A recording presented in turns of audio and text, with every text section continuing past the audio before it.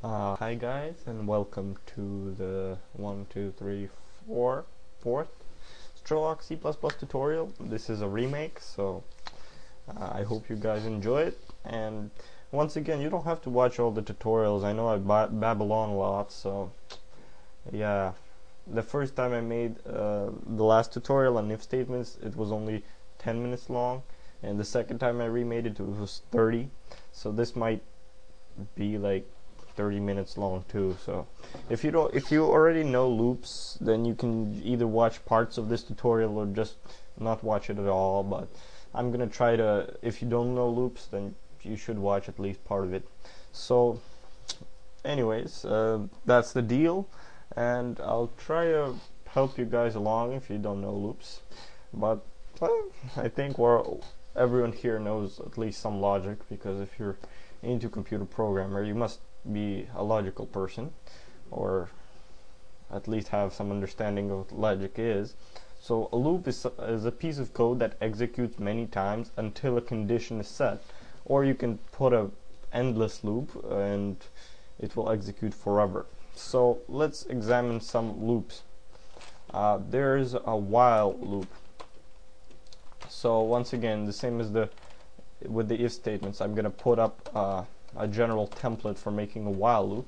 So while a condition is true or false or whatever, loop statements. So whatever you want to do goes in here, and I commented it out so that it doesn't distract us from the. So this is a while loop, and so when the program gets to the while loop, it first checks, okay, is the condition true or false? So basically, while say x is less than 6. So if you had this as part of your program, right, blah blah blah, the program's executing it, now it gets to this part and says while x is less than 6. Well, is x less than 6? If it is, it will do the loop statements, but if it isn't, it will just skip over this part. So, and you usually put some way here to break out of the loop, because if x stays constant, then it will be a loop forever. So you could put like x plus plus here, which means increment x by 1 every time you run the loop, or x equals x plus 1, which is the same thing as x plus plus. So anyways, that's how you break out of the loop. But so it first checks if this condition is true or false, and then it checks if we need to do the loop statements. The other type of loop is, well, another type of loop is the do while. So do, now we have our loop statements, and I'll just indent these so that, oops, oh wow, I don't really like the indentation here, but something like this. So do, and now you have the condition that comes right after the loop. So you can either put it right on the last bracket, something like this, while condition. So now you're going to ask, what's the difference between the while loop and the do while loop? Well, there's one difference. So oops, let's make this the first type of loop. This is the second type of loop. So do while loops first do whatever the statements they say, and then they check for the condition. So do while loops must always run at least once. Oh, sorry, they can never run 0 times. So first they do whatever you say to do, and then you check for the condition. So if you want to say do I don't know, if you always want to do something at least once, go with a do while loop as compared to a while loop.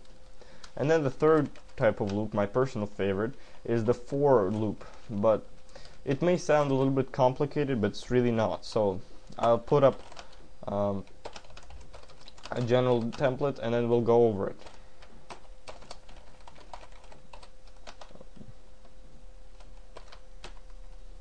I++. So this is a general template for a for loop. It's pretty self-explanatory. For we're declaring an integer I equal to 0 inside the loop. We could just as well have put it outside the loop. So we can do int I equals 0, and then here you just take this out. But you need to put the semicolon because a for loop takes 3 parameters separated by semicolons. The first one is the declaration, any variable declarations. The second one is the condition at which you want it to run, and the third one is what we're going to do every time. So we're going to, in this case, increment I, so we can break out of the loop sometime. So I'm just going to put this back in here, and for int I equals 0, our condition goes in here, so you could say I is less than 50 or I is less than 10. And every time we run the loop, so this loop will keep running while I is less than 10 or I is less than or equal to 10. So, and every time the loop runs, we increment I by 1. And now here we have the loop statements. So loop statements. So this is our for loop. Now, how many times do you think this for loop will run? Take a guess. Correct, 10. So because what I is 0, so the first time it runs I will be 0, second time it runs it will be 1, etc. The 10th time it runs I will be 9, and it will go back to the top and say well, I will be incremented after the 10th time and I will become 10. So then it will go back here and check, is I less than 10? Well, 10 is not less than 10, so it will break out of the loop. So basically, this number, if I is 0 by default, if you set I to 0, this number is going to tell you the number of repetitions of the loop. So we can take this loop, this for loop, and write an equivalent while loop so that you understand things better. So let's put int I equals 0 while I is less than 10. Oops.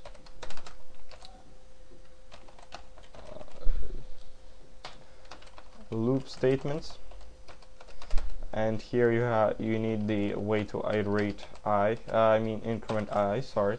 And so this would be a similar block of code in a while loop. So you first declare the integer I to be 0, and then while I is less than 10 you do the loop statements, and then you increment I after every time. So this would be the same thing as doing this, but as you see, this is a lot shorter. You only take one line of code as compared to 1, 2, 3. So, oops, my bad there. So anyways, that's our general template for making for loops. And for I is less than, so let's just call this repetitions, so that we know that this is going to be how many times we want to repeat our loop. Okay, wow, it took 10 minutes just explaining the loops. Well, sorry guys. So now we'll actually get into doing some programs with them, and that might be fun, hopefully. So once again I edited them out, and they disappeared. Okay, so let's try to make a program with loops. So include IFStream as always. I'm going to include conio.h, as you know, for getchar, because I just don't like system pause, and the standard namespace, we need that.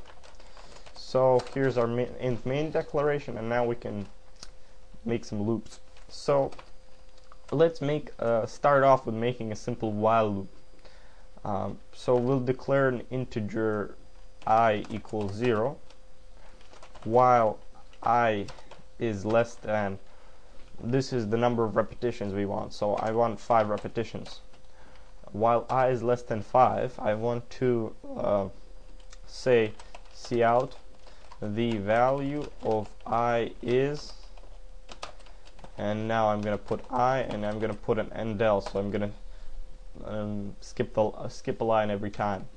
So, and now I'm going to say I equals I plus 1. It's the same thing as saying I plus plus or plus plus I. So the only difference between I plus plus, and plus plus I is that I plus plus first takes the current value of